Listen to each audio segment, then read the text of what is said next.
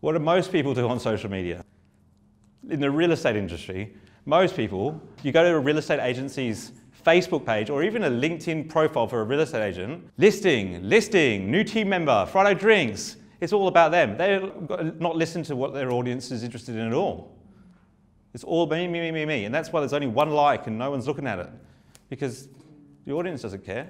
They're only catering for a very, very small portion of the audience.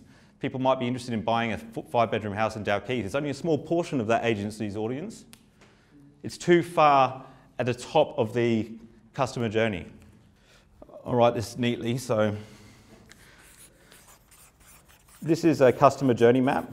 Where a lot of business owners will get unstuck is they get some advice from a marketer, or they read a blog, or they download a PDF from Facebook or LinkedIn, and they've got some advice, but they haven't got it in the context of where it applies in the customer journey.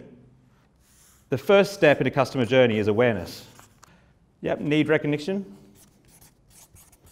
There's a few different ways you can explain it, but basically being aware that you have a problem, yep.